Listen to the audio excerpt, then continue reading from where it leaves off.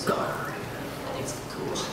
Mark, that's got to be an adrenaline rush for you too, right? I mean, you're on stage regularly, and I mean, does it compare at all? I mean, being in the center of attention here at DragonCon versus, you know, being on stage in Canada? I think hardly central attention. Well, I mean, when people are focusing on you, your particular costume, not the Marriott. Oh, sure. Yeah, I guess, I don't know, in some ways it's different because, like, I'm often, like, wearing a mask or something in the costume.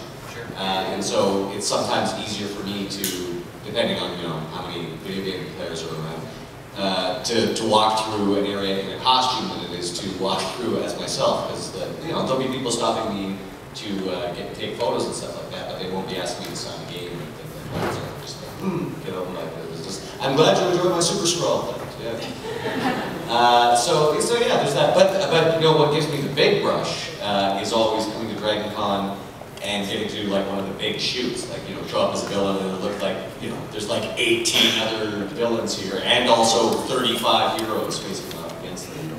Yeah, that's what gives me the real adrenaline rush, is like walking out, seeing what everybody else made, and it's just like, oh, I can't wait to see the pictures we're going to make of what we're doing right now. And yeah, that's when part of the magic is, just the amount of people in costume, all of them dedicated, all of them like really passionate about the costume that they brought, and that's what DragonCon has like over any con I've ever been to, is just the amount of costume and cosplay and the percentage of people who are in costume. It's like a big, you know, 3-day costume party basically.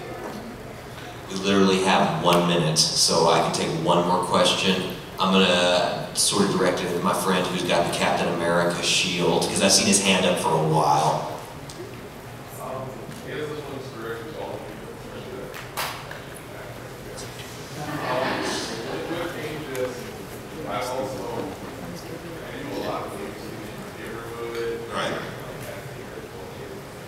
That's a lot of kids.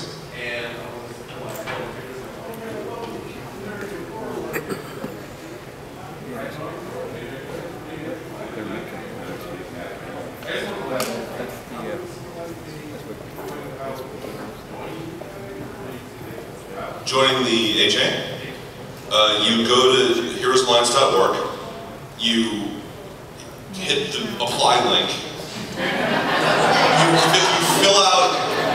Okay. All you do is you submit a photo of yourself. You have to fill out a criminal background check because we don't want kitty touchers in our organization. Sorry, and that's it. And if where are you from, sir? Here. HA. Why don't you? So Margie's the boss of HA Georgia, and I'm on the council. One of the other council guys is right over there. Talk to us.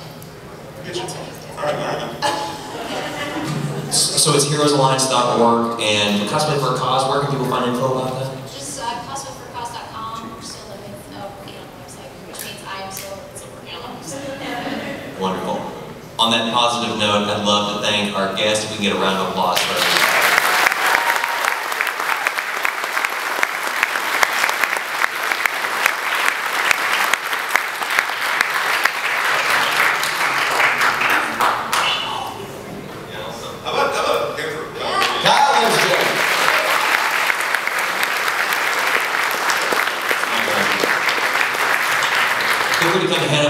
More comics panels if you want to come see some really cool stuff.